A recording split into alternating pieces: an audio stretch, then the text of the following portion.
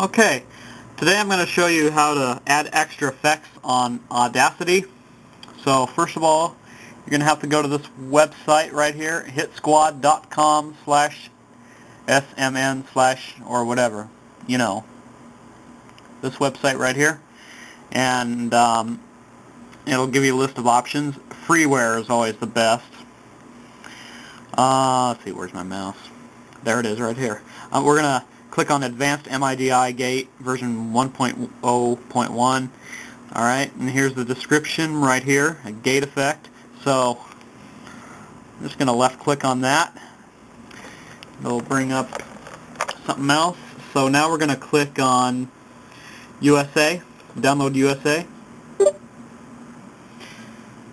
And now the download didn't start right away. If that happens, go to this whitish yellow thing right here, hold your mouse on it and left click on it and pick download file. Alright, now we're gonna actually download the file, and here's the important part. Where do we put this file? I'll show you.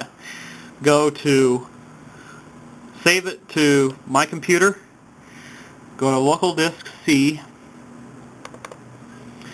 program files, and in my case it's Audacity or whatever audio program you're using, and go to plugins. See, this is a plugin, and then you save it and just hit save. Alright, and this shouldn't take very long depending on your internet connection. Alright, so it's processing right now, and there you go, it's downloaded. Now we really don't need the website anymore. Now what we need to do is the hardest part now is just getting everything organized. Alright, go to my computer. I went to the start menu here and go to my computer. Go to the hard drive, look at this C. Go to basically the same directory as we just got done going through. Program files, go to Audacity, plugins. Now we're going to have to scroll way down until we find that file that we just downloaded. In this case it's going to be called AMG. Go to your new file. And it's going to be a very good idea to extract it, but we're going to try it without it right now. See, and you only need one thing from this file. In this case, every DLL file you're going to want on the plugins, in the plugins folder. Okay? Now, it's possible that you're going to have to rename that. If you choose to rename it, be sure you put .dll right after it for the file extension, because if you don't, it won't work. Okay? It won't be corrupted, but it won't work. Okay? So I'm going to actually cut that and go back. I'm going to paste it here in the plugins folder on Audacity. Okay?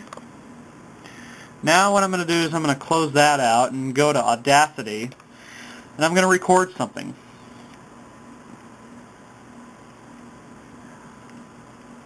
It's taking its time right now. Okay. Alright, now, time to record. Test 1, 2, testing 1, 2, 3, testing 1, 2. Okay.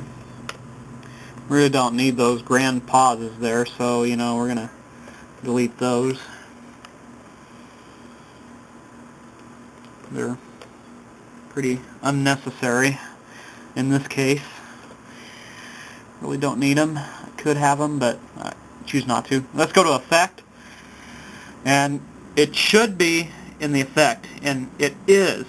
Okay, so here's what we downloaded. I know you can't see that very well. It's called Advanced MIDI Gate, and here you can. Here's your new controllers, and it goes way down to the bottom. Now this thing's really huge, so we're gonna go ahead and just hit OK and see what it does to the sound. And in this case, there's really no sound for some reason. Sometimes that happens. And I want you to be very careful as you download these plugins, because some of them don't work, and it's possible that you could lose the whole program. Like you could lose Audacity and you have to reinstall it. So kind of use this at your own risk. But you know, if you're trying to fulfill your dream, just pray about it and it'll happen, because that's what I had to do. Just ask your Lord and Savior to help you find things that are good for you. Alright? Good luck.